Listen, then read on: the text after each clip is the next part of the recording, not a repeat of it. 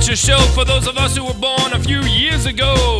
Let's show those millennials all the things we know.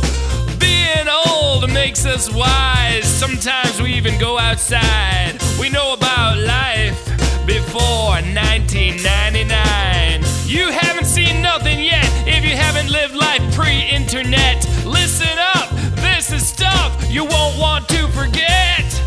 Midlife Pop Culture Show. Hey, it's Mr. G. This is the final episode of Season 1 of the Midlife Pop Culture Show. Great to be here. This show's for the baby boomers, X generations, Y generations, Z generations, millennials. You'll all get something out of it. Here's one of our most favorite bits. This one's called What's in the Bag? 1, 2, 3, 4. What's in the bag? What's in the bag? What's in the bag? What's in the bag? That's me to know and you to guess. What's in the bag? What's in the bag? What's in the bag? What's in the bag? What's in the bag? What's in the bag? Why don't you call and give a guess of what's in the bag? Woo! What's in the bag? What's in the bag? We got our first caller for What's in the Bag. Oh my goodness, it's longtime caller Hi, Agnes. Mr. G. This is Agnes and my friend Gilda. Hi guys. Calling from the community, and we would like to play What's in the Bag. Absolutely. Mr. G. Glad you called Okay. back. Mr. G, Yes. me and Gilda recently went to Burger King and got the new Impossible Burger. Oh. And let me tell you, Mr. G, it was fantastic. Oh. Oh my God, Gilda, of course, got the regular one, and I got the Impossible Burger. Yeah. But let me tell you, Mr. G, it's impossible to pay for it. It's almost $4 Whoa. for the Impossible Burger. What? Oh my God, there was no coupons. There was nothing. If they want me to eat healthy, Mr. G, they at least better put out a coupon for it, for God's sake. Why isn't it on the dollar menu? Anyways, Mr. G, you're doing a fantastic job. We love your show. Me and Agnes and Gilda here at the community, we love you, baby, and we think you're doing a great job. All right, so I hope I'm right, and I did try the new dollar tacos. Yes. And they made me sick. I Oh. almost threw up, for God's sake. Oh. They're gross. Anyways, Mr. G, we love you, and we'll talk to you soon. Thank you, Agnes. Agnes, I Mr. couldn't G, agree with... This is Oh, Agnes, it was good talking to you. Okay, gonna have to call back again next week. Agnes, you do bring up a valid point. Eating healthy should not be as expensive as it is. For instance, it is true the Impossible Burger is $4 and some change just for the Whopper. Impossible Burger, shocking. Why don't they have it in the dollar menu like Agnes said? I would go pull in when I usually pull in and get a cheeseburger for $1.50 or something. I would happily I'd spend $1.50. So if I get the Impossible Whopper meal, that's close to $8. I might as well go to Puritan Back Room and get the chicken tender meal for $9 to $10. Good point. And I agree, Agnes, you hit the nail right on the head. The tacos at the dollar tacos at Burger King. I brought a couple home from my wife last week, and this is kind of what she said about it. She said, "These are the grossest tacos that I've ever had. Burger King, you make me sad. These are the worst tacos that I ever had. What's the matter with you? What's the matter with you, Burger King?" Little improv for you. Thank you. Thank you. We have another caller. Oh my goodness. And by the way, Agnes, you were correct. It was a Impossible Burger. What's in the bag? Let's see if Tom knows. Hi, Tom. Tom? Hello. Hi. This is Tom Tomulson, Good to hear back from you, Tom. conservative viewer Yep. of the Midlife Pop Culture Show. What I would like to say is I believe what is in the bag today is a very democratic, non-beef, new Impossible Burger by Burger King. You are correct. This very democratic, all soy, plant-based food. Oh, this is a disgrace to the USA. The Impossible Burger should be made of all American beef, I tell you. Mr. G? Yes. I believe, again, what's in the bag is the new Whopper. Wow. Impossible Burger. Wow. From Burger King. This, again, is appalling. This is Tom Tomulson. Yes, Tom. Signing off. Well, Tom, we went through this last show when you were nice enough to call. So now, Tom, you're saying that the veggie burger or the soy-based burger or plant-based burger, Whopper, is Democratic, whereas beef is more Republican. Kyle, your thoughts? I've not heard or tried the Impossible Burger, so I have no. But do you feel that Democrats would be more apt to eat the if you're a vegan, would you go to Burger King and get the Impossible Burger? Looking at some of the former presidents and stuff like that, Mr. Clinton certainly enjoyed a burger or pizza in his time. Sure. So I wouldn't say that it has anything to do with political things like Mr. Tom was saying. Yeah, wow. That is something. That's a very good point, Tom. Thank you for calling. You are correct with 2 for 2. And someone new has just called. Confused Carla? Hello? Confused? Yes. Hi. This is Confused Carla. Hi, Carla. Thank you for calling. I'm a little confused about what your show is really all about. Me too. I like going to Burger King, and I'm confused. They have regular hamburger. Yes. They have soy hamburger. Yes. I don't even know what they're talking about. Yeah, it can be a bit much. Oh, yeah. Mr. G, can you straighten out a few things for me? I would like to try. Confused Carla wants to know, what the hell is going on with Burger King? Why can't I just get a regular Whopper? You can. Why do they have to put soy in my burger? Well, why do the red lights turn green? What happened to the yellow lights? Where's the coupons? Why am I on the planet Earth? Wow. What's Carl, going on? Easy. Where am I? Who am I? Why am I calling you?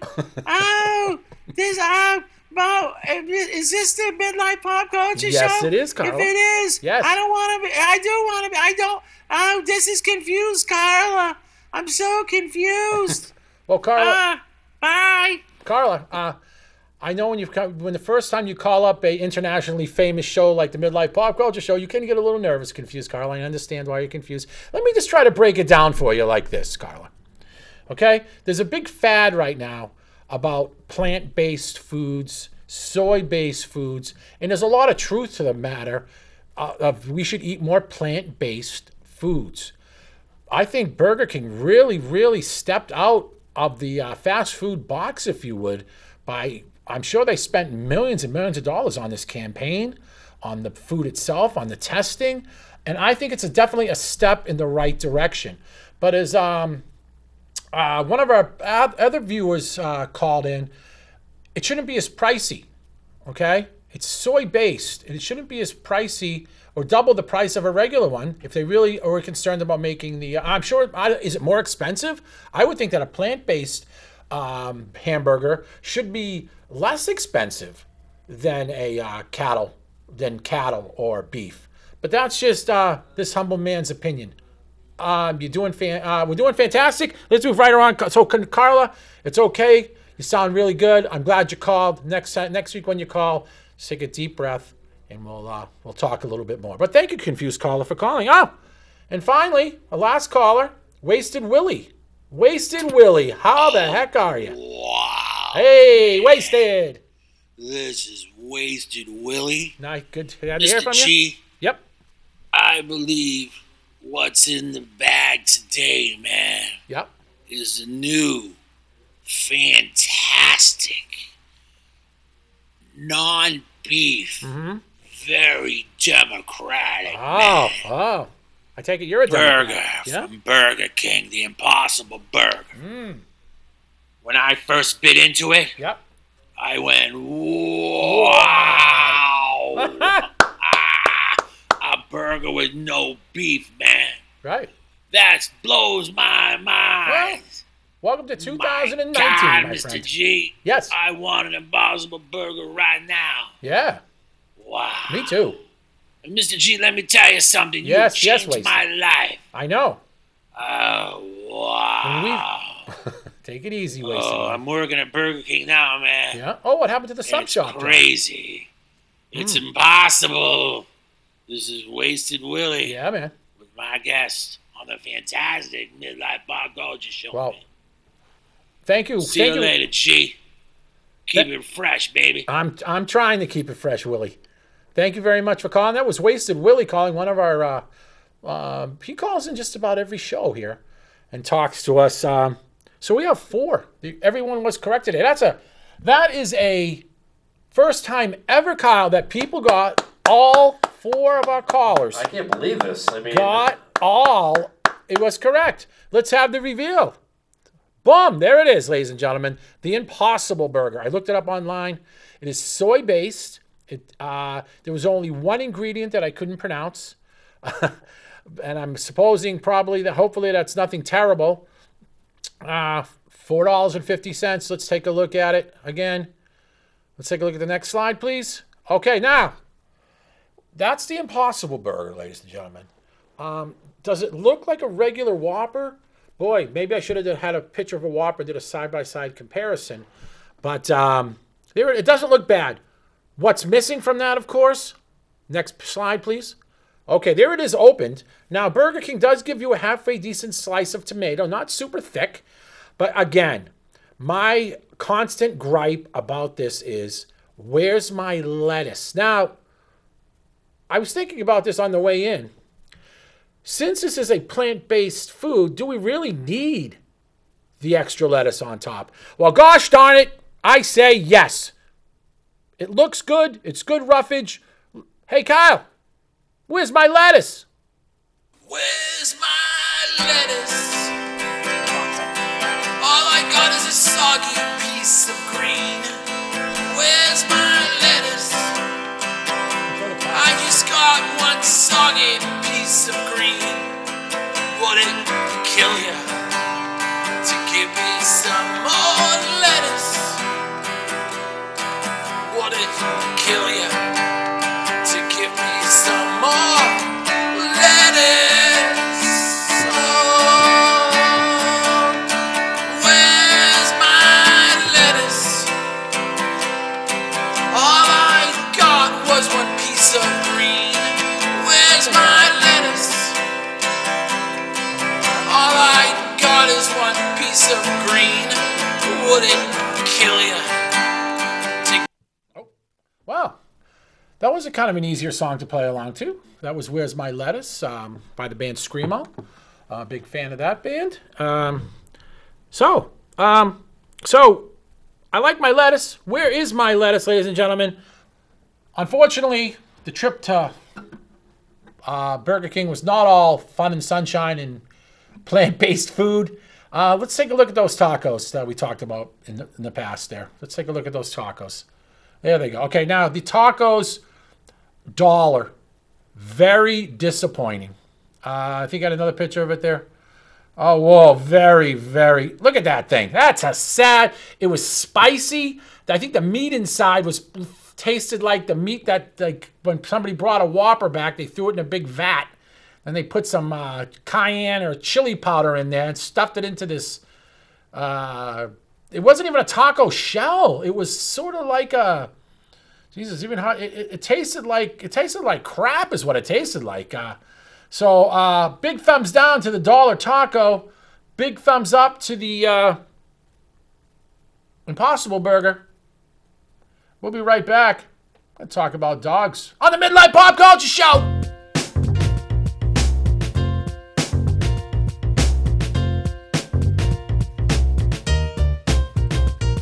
Is a midlife pop culture show for those of us who were born a few years ago. Let's show those millennials. Yep. All right, ladies and gentlemen, it's time to play What Did Cheap Mr. G Spend on his trip to the flea market. Let's take a look at the flea market picture right here, Kyle. Let's take a look at that picture. There it is. Oh, a beautiful. I got there about 9:30. It ended up being about 90 degrees around noontime. I went there about 9:30, and this is what I get. It kind of just a beautiful, beautiful day at the flea market. Look at the sun's out, people selling their wares. So this is the first thing I ran into. A nice hat. Now, Kyle, I was a little troubled about buying this hat, but I bought it, and I don't look good in a lot of things. But this one seemed to fit me pretty good. All leather, nice. There's a little bit of cushion underneath. There's some fur up at the very top. Kyle, what did I pay for that? I'm going to guess that the hat went for Kyle, $5. Kyle, let's... yes, the hat was $5. Correct. That's the asking price. The name of this bit is, what did Mr. G pay for that? What's your guess? I'm going to go with $2. Close. $1, Kyle. $1. $1? $1, baby. Let's go to the next one. I'm feeling good. I went and I saw this. Whoa! The Groove Tube Red Lava Lamp. Now, this, I guess they're kind of making a comeback, but this is a vintage one in the box. Circa 1985, 90. From what the woman said there, her daughter had this at UNH in the mid-90s. So I'm sure there's a lot of stories that this lava lamp could tell. Asking $5, Mr. G paid. And again, name of the bit. What did cheap Mr. G spend this at the flea market? Mr. G, I'm going to guess that you spent $3 on this. Kyle? $1. What? $1. I said to her $1, and she said, "Oh, I'm having such a terrible day." Oh, okay, let's move right on. Okay, now, Kyle, I didn't buy this, but do you know what this is, you millennial you? This would be a original camera? It is a slide projector. Now, what this was used in, they had I remember this from elementary school and junior high, and sometimes in high school, a film strip would go into it, and you would have to manually turn it as a picture was shown on it. So I'll give you an example. And they always had the teacher's pet was always asked to be the turn person. If you would, you got to stand next to the camera, and when you heard beep, you would turn it. Millennials, you don't know what I'm talking about. Baby boomers, you know what I'm talking about. Can you go back to that one again there? So what happens was they would show us a picture of, it would be like, beep, Abraham Lincoln was a very good president who wanted to free the slaves. Beep. And then you would turn it. Abraham Lincoln wore a big hat. Beep. Abraham Lincoln was one of our most favorite presidents. Beep. And it went on and on and on from there. That's when it was called the Audiovisual Club would come deliver that. And I remember that I was never chosen. Maybe that's why I'm scarred, to be the turner during these film strips. Little memory road for you, baby boomers. Next one, please. I didn't buy it. I walked by and I said, wow, look at that. Next one. Tandem bicycle. Did not buy it. Kai, what were they asking for that? Schwinn, circa 1970s tandem bike. I'm going to throw out $20 for it. They wanted $125. Now, who in their right mind buys anything for $120? Who brings $125 to the flea market? I go to the flea market with $10. $10. What a beautiful bike there, though, huh? Look at that thing. I mean, 1970s, I don't know what the thing was, but boy, that's more of a collector's. Has that chain even been oiled at all? I don't know. 40 years? Probably not. Next picture, please. That's interesting, though. Didn't buy it. Okay. Now, this is a trunk that was a gentleman who was helping clear out a old church / school, Saint Somethings. I forget what it was. And I've been looking for a nice solid trunk like this. This is a really old trunk. This is from the 50s and 60s, rubberized top, rubberized bottom. And it's a beautiful trunk. If you know anything about trunks. It's a beautiful trunk. He wanted $30 for this. So you can put a lot of junk in the trunk here. You can put, I wanted to put some wood in the trunk for this winter. I've been looking for a trunk to put wood in my house when you bring wood in. And I've been seeing these all over the place. He wanted $30. Online is going for like $200-$300. What did I pay for it, Kyle? What the cheapest did you pay? Did you buy it? I did buy it. You did buy it. I did not buy it for $30. Let me give you a hint. It's not $30, and it wasn't $1 like you got the past two things for. Thank you. All right. Okay. I'm glad it wasn't $1. I'm going to go with $15. Very close. $10, Kyle. How's that, bro? You were up to $12. $12. Dang. Next picture, please. I'm feeling real good about my flea market experience. Now, this gentleman had 30 bowling balls, 30 pins, candlepin pins in this beautiful. Can you go to the next picture there? Look at that, Kyle. In the next picture. Oh, you know what this is, millennials? This is called a scorecard. Where you used to have to write your score in and figure it out yourself. Ooh, we're not good at math, these millennials these days. Well, you know why? Because this would not work out. You know why you're not good at math? Because you didn't have this when you were growing up. This taught you basic math skills. Next picture, please. Okay, that's the candle pin itself, still famous in the East Coast game. Yeah, and the next picture. See, look at that. I think this rack is what holds the bowling balls, is the keeper of the whole thing. And the next one, bucket of balls. He had 30 candlepin balls. And was that the last one on that? That's it. Now, let's go back again. I was there with one of my friends, and he was interested in the bowling ball set. All right? He was interested in the bowling ball set. How much did he pay for 30 pins, the complimentary pad of scorecards, the rack, and 30 balls? What did he pay for that? Which I think is the deal of the summer. Next to my trunk, of course. I'm going to say that it was $25. Very close. If you're at home now watching, throw in your guess. Think about it. Ladies and gentlemen, $30 he received all this. And these are real candle pins. These are real bowling balls. I'm happy to say, can we come on back here before we went back to my house and we played candlepin bowling down my driveway. It has a nice slight pitch to it, and it was fantastically fun. And one of my friends came over after, and I showed him this, who's into antiques, and he instantly offered him $150 for it.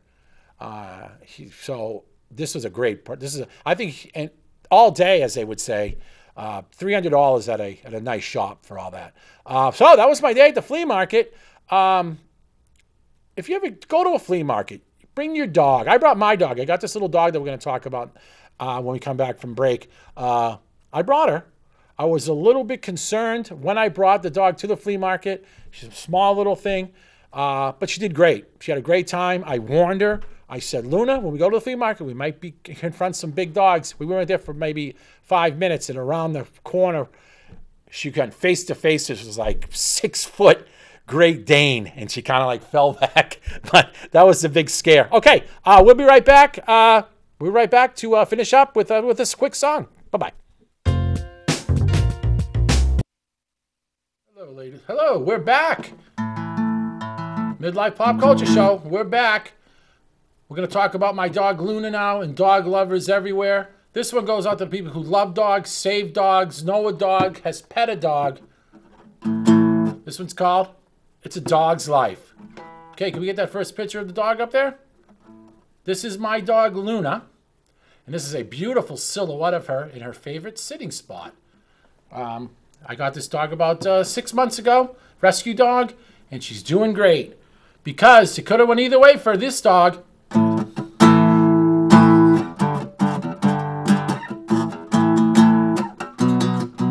It's a dog's life. Either it's good or it's really bad. Now it's a dog's life. Either it's good or it's really bad. Now it's a dog's life. If it's bad, it's really sad. It's a dog's life. Every dog should have a life like this. Dog's life. Dog's life. Dog's life. He's living the dream. It's a dog's life. Dog's life.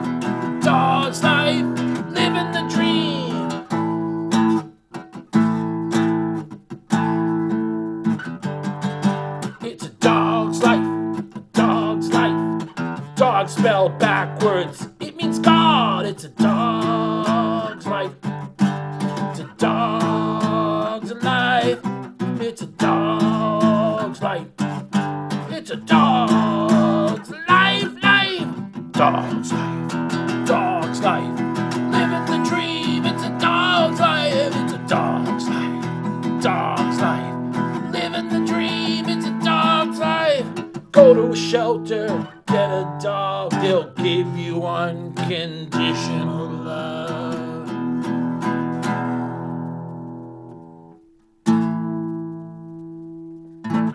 All right. Hey, not bad, not terrible. Ladies and gentlemen, it's a pleasure to be here. It's a pleasure to come back and see it again. Tell your friends about the Midlife Pop Culture Show. Live good. Live every day. Be nice to each other. Play some things forward. Just little things. Okay? Before I came in here today, there was a woman waiting at the PayPal thing there. You had to pay to park on Manchester streets. I gave her my first slip. Could have think I gave her the lottery. You know, it was $1. Gave her my first slip, gave her another one. She was stunned. Just little things like that.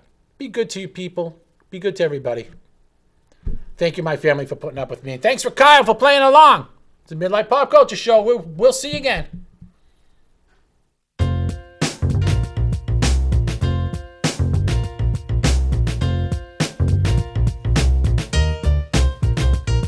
It's a Midlife Pop Culture Show for those of us who were born a few years ago.